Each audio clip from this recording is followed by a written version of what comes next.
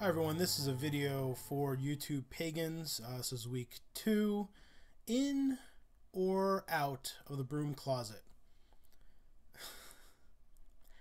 I almost don't feel like I need to answer this because, my name is all over this stuff, but I am very, very out of the broom closet. Always have been. I always made it a point when I decided to be a little bit more public when I started my podcast, which is now called Down at the Crossroads, but which can be found, everywhere podcasts can be found. Just look for it, check me out, or search for my name, Chris Orpello, and you should come across it. But when I started the podcast, it was a decision. I will use my real name. If I'm going to be a public person, if I'm going to step forward and represent, to some degree, of course I can't represent everybody, but represent myself and be somewhat of an example, because that's what happens. I also made the decision that I will stand by that decision with my real name. So I'm very out. I've always been very out. I don't remember exactly when if I even had that conversation with my mother. Never really hid anything from my parents, so it was never a concern. I always had an altar set up in my room, and at one point I had a whole circle laid out on my bedroom floor permanently. It was done in masking tape, and I even had a double cubed altar in the middle of the bedroom. Left it there the whole time. Got tired of dragging it out, putting it, dragging it out, putting it away, dragging it out, putting it away. So I just left it out. And you know what? My parents never said anything to me about it. I guess I was just very lucky that way. But I've always been very out. Like I was saying, I've used my real name. If you search Google, most of those links will all be relevant to me. And I'm okay with that. My only concern about that, in that respect, is that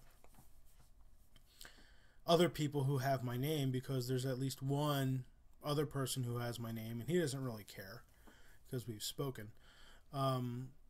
But it's when my name gets searched for in relation to other people, and then they find, and then like an employer, for example, but then they find me instead. That's a concern. That does concern me. But at this point, it is what it is. I haven't really had any complaints otherwise. My name has been very much a part of my practice, my online presence, my email addresses. I have the domain chrisorpello.com, so I'm very much attached to my real name.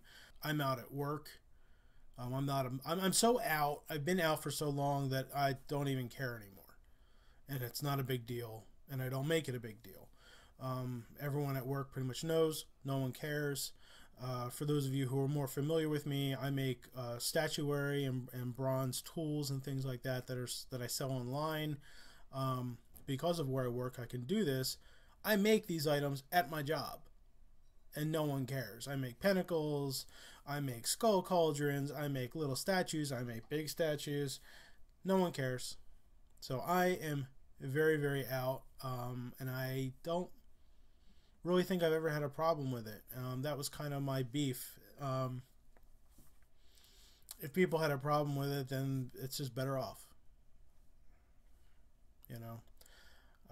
But I haven't had much of a problem about it, because I'm a stand-up person. I treat people with respect. I come off well, to others, and I just happen to be pagan. I'm Chris Orpello first, who happens to be pagan, who happens to be a witch. That's how I approach life.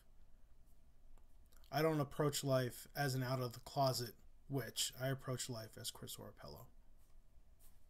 So that's my answer to that.